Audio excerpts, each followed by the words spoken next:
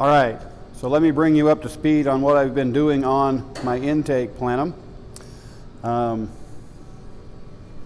That's kind of where we're at.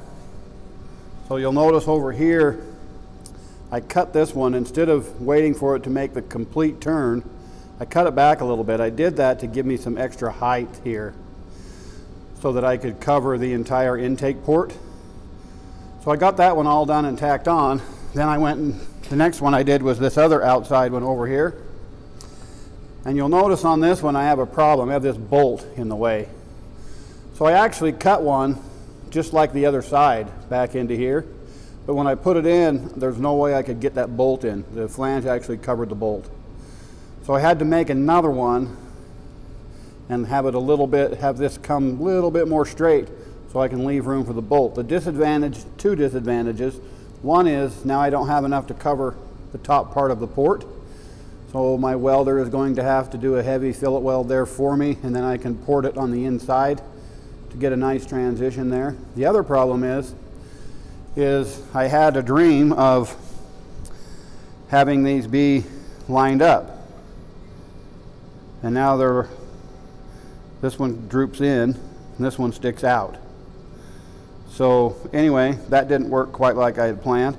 I will tell you that these middle ones here, they worked great. I got those fit in. They fit in on the oval shaped port perfectly and smashed in the middle. So those worked great. Now I'm working on the plenum box. So the plenum box is a little bit difficult because I have my oil fill, and also you'll notice down here my dipstick.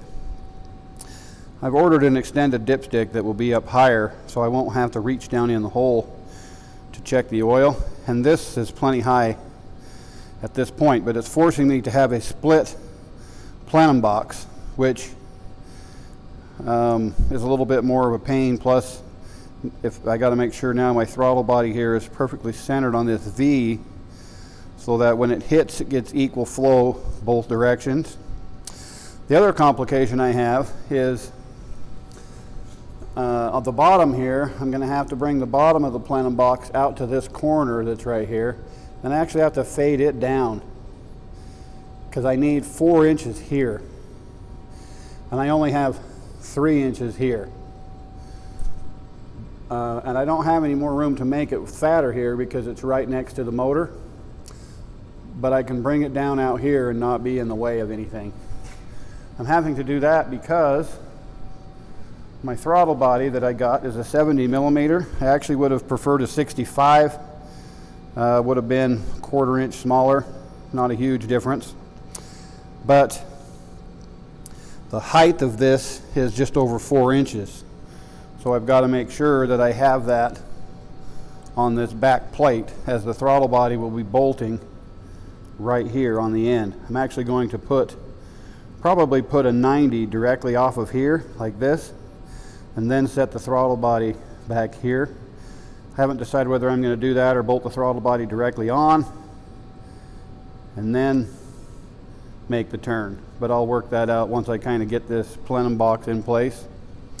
Anyway, that's my progress at this point in time, so I'm going to get back at it. I bent this one piece here, I'll show you.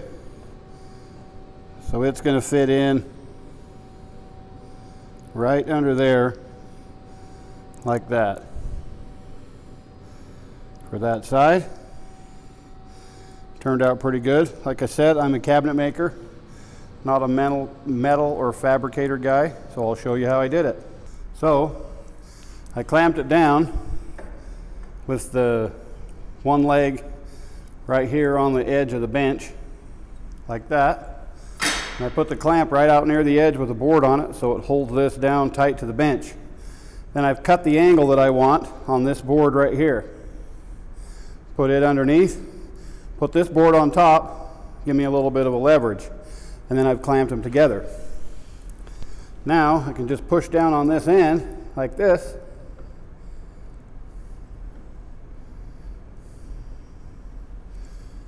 have to hold this end down, sorry.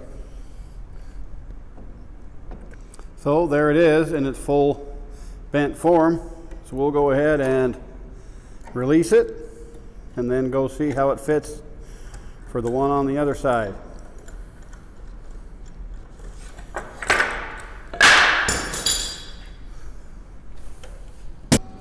So here we are back at the motor. This is the other side, the one we just bent.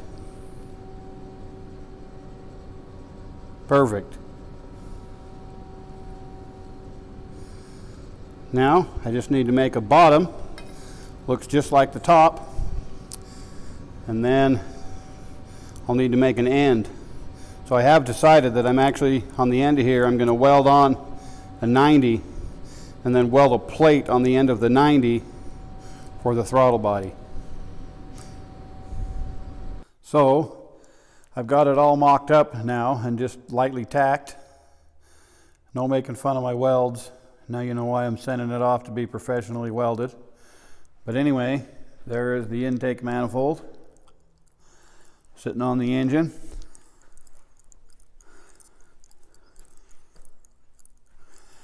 Pretty close fit right here.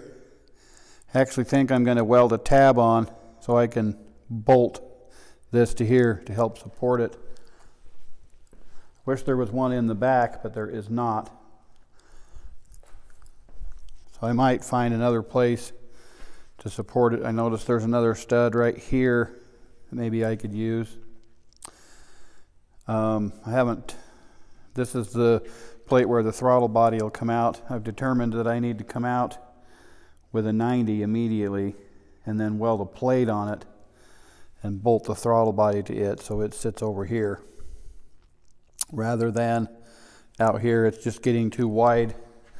You know, if the motor's going to fit kind of centered, even by the time I add an elbow, you know, we're out here quite a ways. And on this side, the turbo is going to sit right in here. I want those to be fairly even, so when I'm put the motor in the center, we're pretty much the same on each side.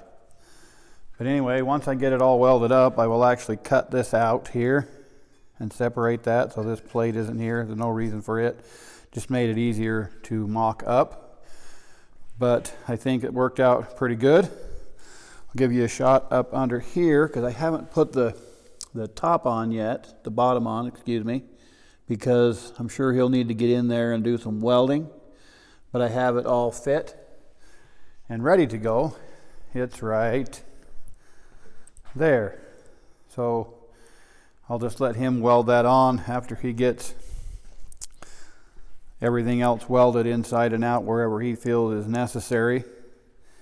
And then the only other thing I have to figure out, I don't know if you can see it, but right down in here is an oil breather tube coming out of the dipstick tube, and it runs right into the side of my intake plenum. So I think what I'm going to do is actually cut that off and weld on a 90 that aims down, and that way I can hook the vent tube on there. But other than that, I think that it's worked up pretty good.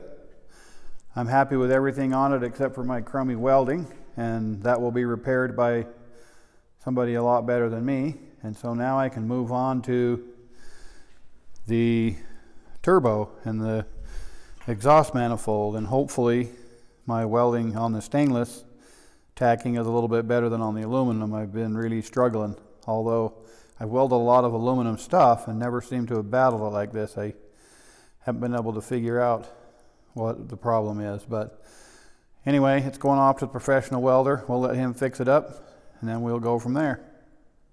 So this is something else that I got, and what this is this is a plate that actually bolts on the bottom of the motor between the block and the oil pan, and then it has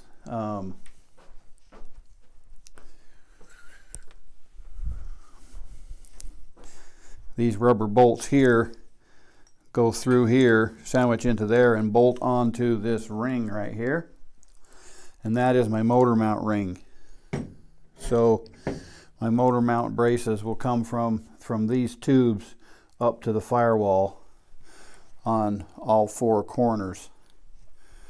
So I want to get this on the engine before I start working on the turbo, because it has some extra holes on here on both sides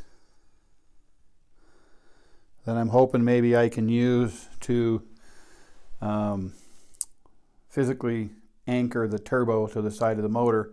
The people who made this plate for me, they actually hang their turbo under the motor. They're putting it in a cozy style aircraft, and it all kind of tapers back in the back, and so they don't have width there. So they've rotated the turbo down and hung it underneath the motor. I'm not going to do that. I'm going to hang mine on the side, but I'm hoping to use those same holes that they used to hang it to suspend it on the side. So I'll also get working on that as soon as I get this intake manifold over to the welder. And also, he had to weld a hole in my oil pan. There's a motor mount that goes on these two holes, and mine also has a bolt out here for the motor mount that used to be here that we're not using. The problem is when it sits on top of here, this is actually the oil pan side, so it just leaves a hole with the oil to go out. So my welder is actually welding that hole in for me, and then I can go ahead and get this oil pan plate and the oil pan on the bottom and start working on mounting the turbo. Well, that's it for this project. The intake manifold is ready to go. Next project will be getting the exhaust manifold built and the turbo hung right here. Hope you guys like this video and appreciate the fact that I'm trying to share my project. I do like and appreciate comments, so feel free to leave comments. Also remember to subscribe to my channel and like the video.